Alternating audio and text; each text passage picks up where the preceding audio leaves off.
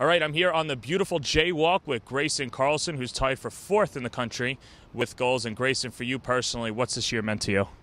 It's been really important to me, my senior year, with a lot of my fellow seniors on the team, just to try to end our collegiate career strong. Pretty much. What have you noticed about yourself personally this year that was maybe different from years past? I'd say just more mature in general, and also understanding this is my last possibly very competitive soccer experience, and that I wanted to take it seriously and do everything I thought I could. And I think I put the work in I needed to in the preseason and summer before season to get where I am right now. Now, when people see 17 goals on the sheet, a lot of people don't realize how tough that is, because it's not just you go up the field and you score. All these plays are setting up for you. So how do you feel that your team's been setting you up this year? I would like to credit my team immensely in this year. We've had a lot of new incoming recruits, and then just other walk-on players that I think this is the strongest John Jay team I've played on throughout my career here. And honestly, I wouldn't say any one of my goals has been too much of an individual effort. I would say every single one of my goals is, or most of them at least, have been very good build-up plays through our whole team, especially our midfield.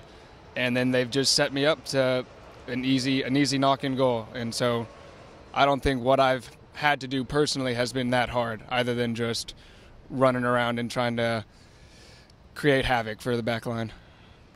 You're tied for 4th in the nation in goals scored. How gratifying is that to see? Extremely. Last year I had 10 goals, and I thought that was a really good and productive season for me. And then just to come into this year and be as successful as I have been, it means a lot. And I'm really happy with my team and just myself, and that the fact that the effort my team and myself have put in has come to something, as we've built something from it, and that it does feel very good. So you're from Sacramento. Your first time coming over to New York was a couple of years ago. What was that experience like?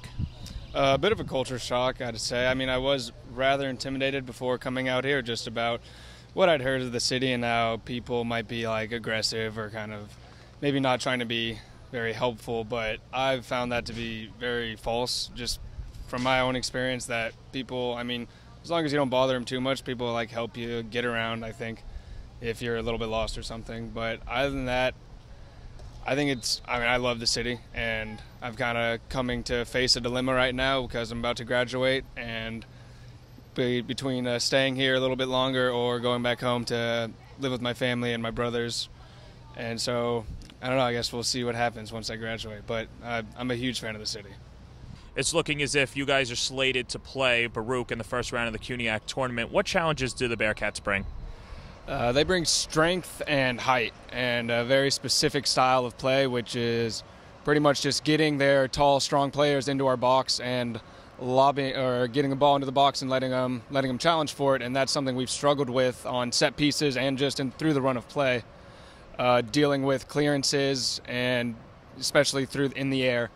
And so I think it's going to be good for us to have them without their home court advantage, to get them on a larger field so we can spread them out and challenge their incoming balls and crosses a little more effectively.